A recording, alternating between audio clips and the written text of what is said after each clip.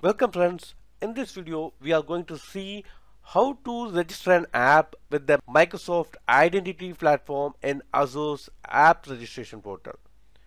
I am opening the app registration page in Azure Portal. Once navigating to the Azure Portal, click App Registrations. To create a client ID, click New Registration.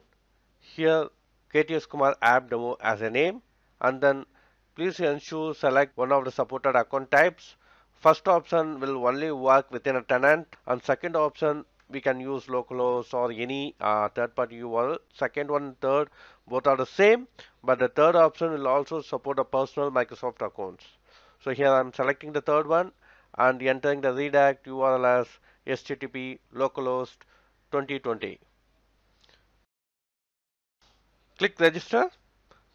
Now we can see our KTS Kumar app demo is created with the client ID. Click authentication. Please ensure under the implicit grant, select access tokens and ID token if you want to use the third-party application.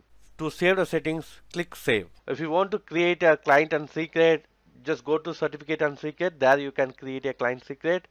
Now we can use application ID. We can use the application ID to create any third-party application along with delegated permissions. We can also create a certificate and then we can use those client ID and secret in any application. Click view API permissions.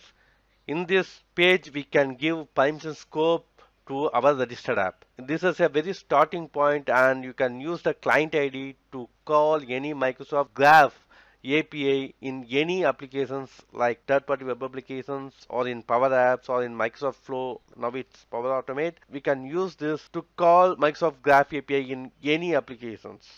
Please subscribe and click the bell icon to get more videos and stay tuned. And also give your valuable feedback on this video and don't forget to click the like button. Thank you for watching.